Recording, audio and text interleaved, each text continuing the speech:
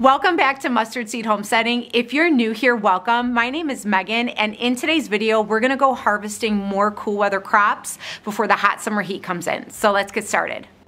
The first thing I want to show you real quick before we start harvesting is I always have at least some sort of a basket or a bucket with me to gather the harvest.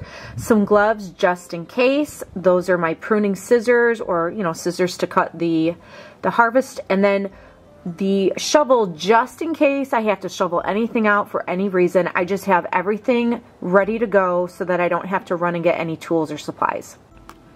So one thing I want to point out before I actually start to harvest is if you see that little baby Swiss chard, and this is with anything lettuce, Swiss chard, you want to pick the outer leaves, which would be these pieces right here, and you don't want to touch that piece because you want that to grow so that you can harvest that later. So here I am harvesting most, if not all, of the Swiss chard on my two green stalks. This is the leaf green stalk, which is about 7 inches deep. But I planted a whole variety of Swiss chard, and I'm just getting my second harvest. I had a plentiful harvest a couple of months ago, and I was pleasantly surprised to see another harvest. Now, Swiss chard is a new vegetable for my family and I, but we have greatly enjoyed it sauteed with olive oil and some onion and garlic. I think everything tastes great with onion and garlic, but we have really enjoyed it, and I definitely plan to plant this again next year, especially in the green stalks. I think they did very well in the green stalks, and they gave me at least 2 harvests from being planted in there.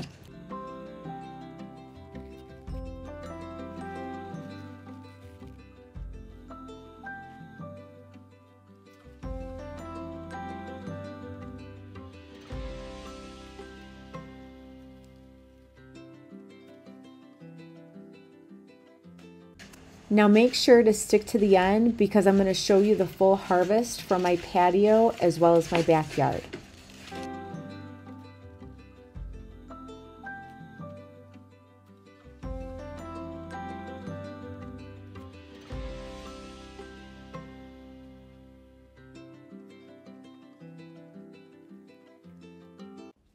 One of the many things that I've enjoyed about gardening is getting into the different varieties of vegetables. So I wanted to share some of the different varieties of Swiss chard that I planted here. And this one I'm about to show you, I think might be either the orange or the yellow Swiss chard. It's such a beautiful color, as you can see. But I've also planted pink Swiss chard, magenta Swiss chard, ruby red Swiss chard, as well as Ford Hook giant Swiss chard. And I just love all the different varieties, especially the different colors.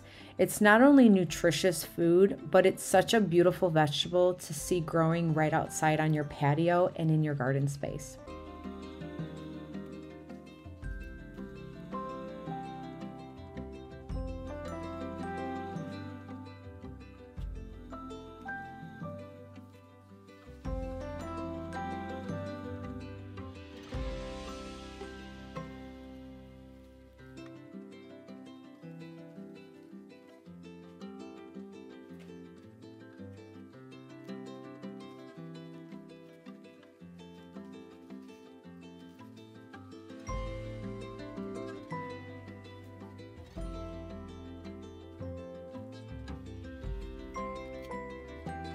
So here is all of the Swiss chard that I just got from one green stalk.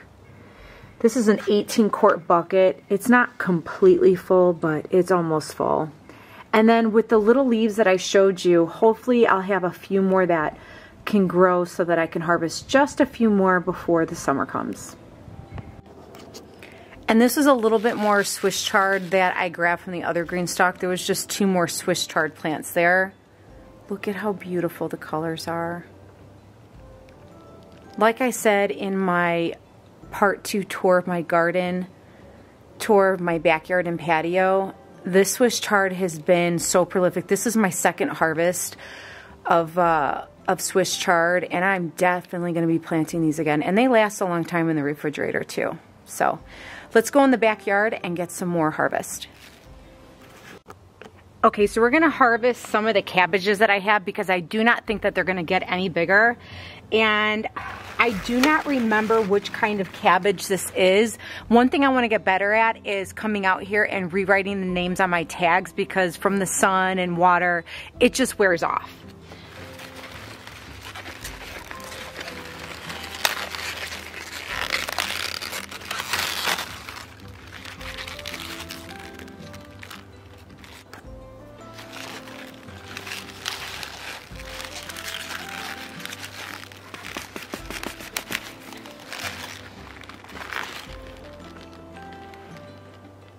So beautiful. And this little cabbage is much smaller than the other two, but I don't think it's going to get any bigger than this, especially because the weather's going to start to get hotter this week, so I'm just going to cut it off.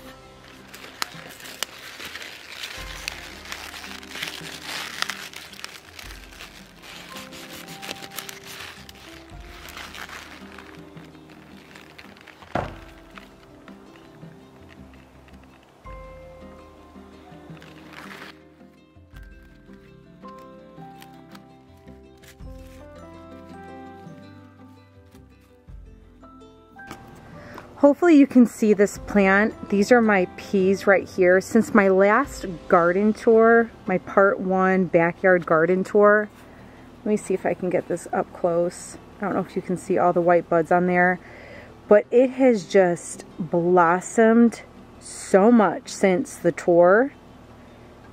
And I feel like in the last couple of days, everything has just almost doubled, which is another reason why I'm out here harvesting. But I actually had my first meal with some of the peas the other night with them, and they were delicious.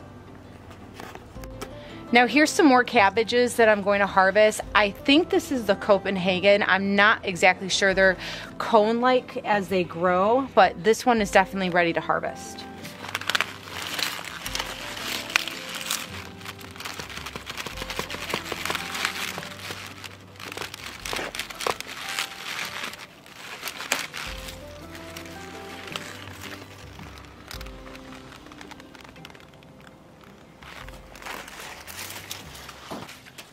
Oh, look at, there's a cilantro plant under there. Okay, and here's another cabbage head that I do think needs to be harvested because I don't think it's going to get any bigger than this either.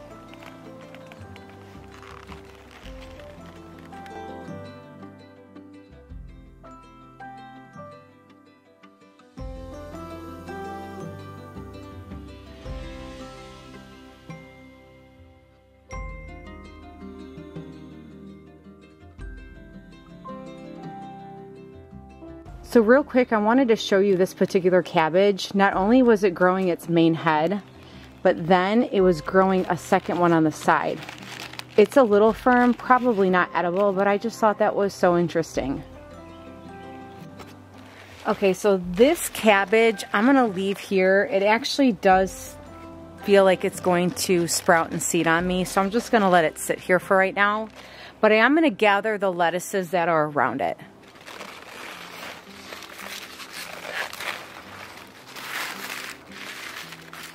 This is a romaine lettuce.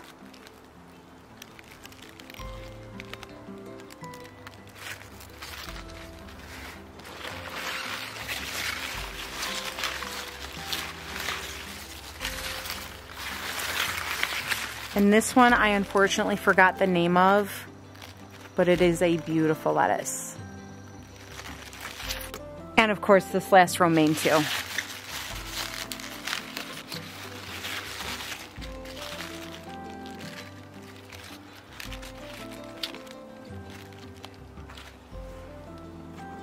Okay, so this bed is just overflowing with food from romaine lettuce to carrots. So I'm probably gonna harvest maybe 2 heads of lettuce and keep the other ones, but probably harvest those within the next couple of days to a week so that I can eat them. But definitely some of these carrots need to come out. Okay, so here's one of my romaine heads that I'm gonna harvest out of this bed. Look at how beautiful that is.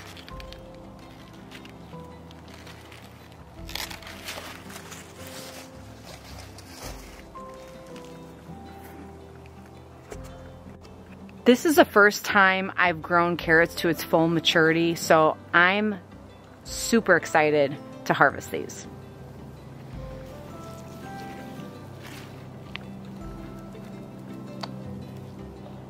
Look at that, how exciting.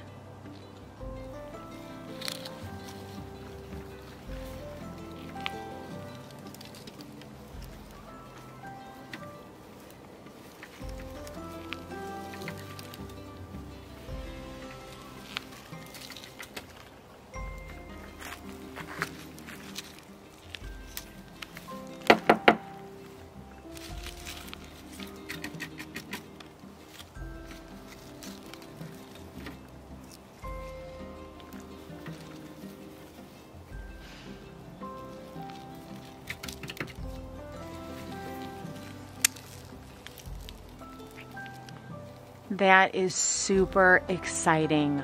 Look at how beautiful they are. They're so vibrant orange.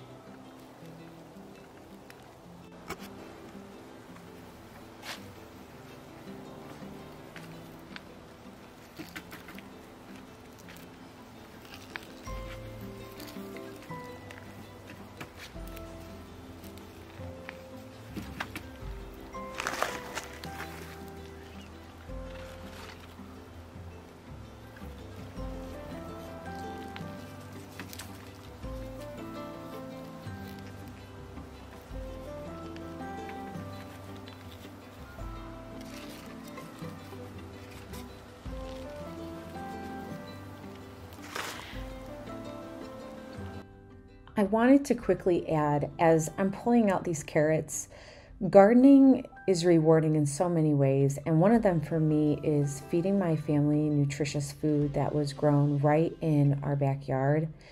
It gives me such a feeling of accomplishment.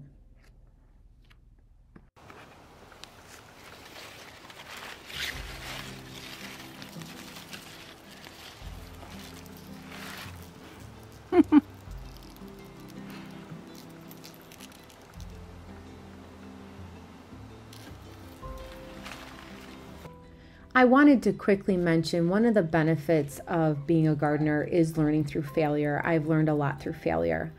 But these carrots, as funny as they look, some of them weren't edible, and that was simply me just not harvesting them on time.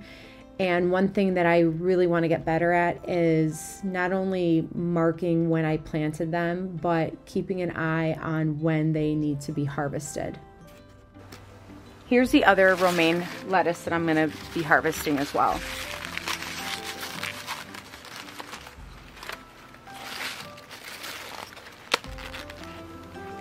This is huge.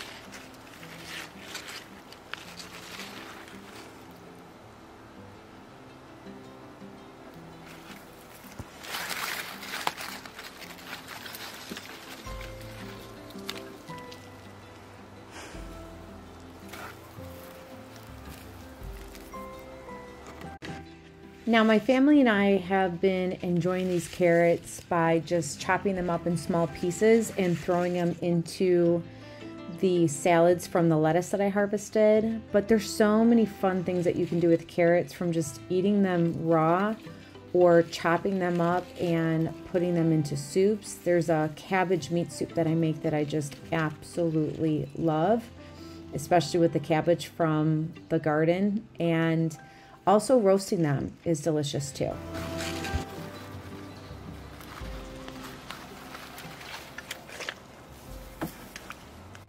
I really hope that you have been enjoying this video and watching this beautiful harvest that I've been so blessed to have in my garden. And if you really enjoyed this, could you please consider subscribing, liking, and sharing? It would really help me to make more videos like this and share my journey with you all.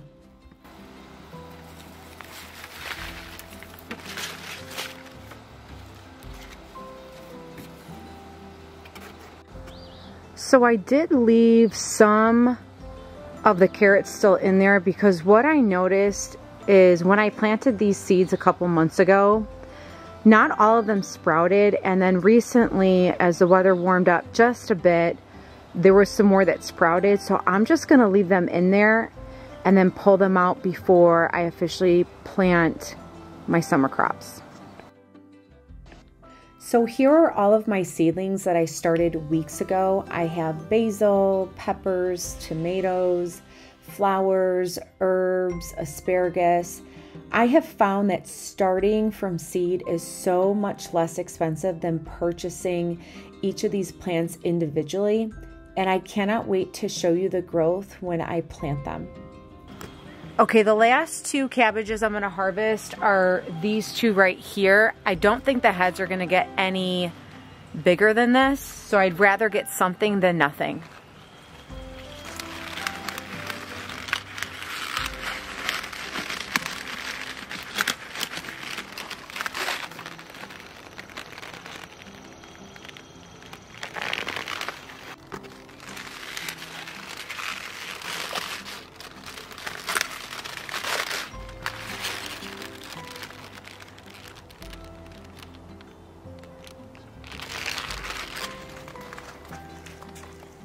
Thank you for stopping by and coming along with me as I harvest all of this food that I've been blessed with.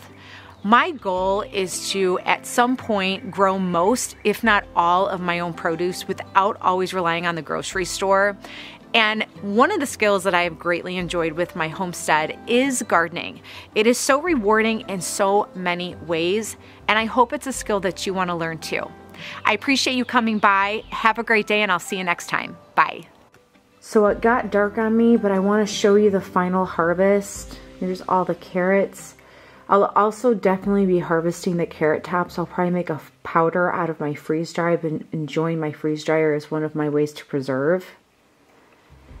And then look at all the cabbages.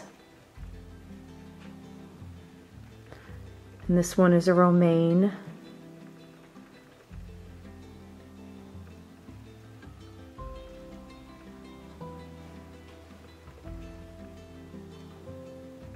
There's another cabbage. And then some more romaine right here. And then all of our Swiss chard.